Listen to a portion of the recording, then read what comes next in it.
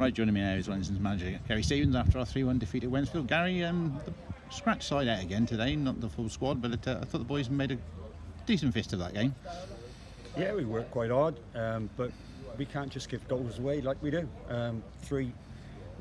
Certainly two of the goals, 2 out of the 3 goals were gifted to them. And their centre forward's a very good player. Big, tall lad, very quick, good finisher, scored 2.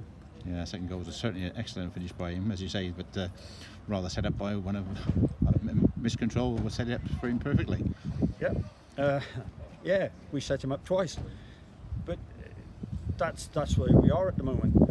But you're right, we had a team that was a bit thrown together, and they all played very well. They all worked very hard.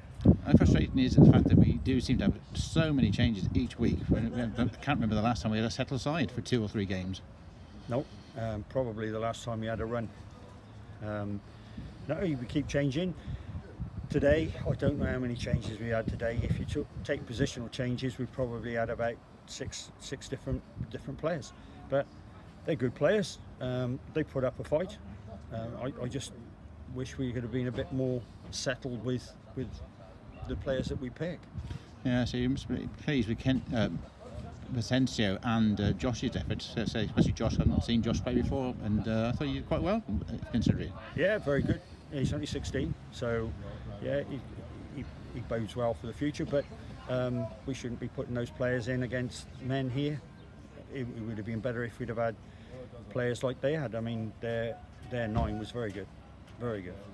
All right, Gary, thanks for your time, and we'll see you next week at Wem. Yeah.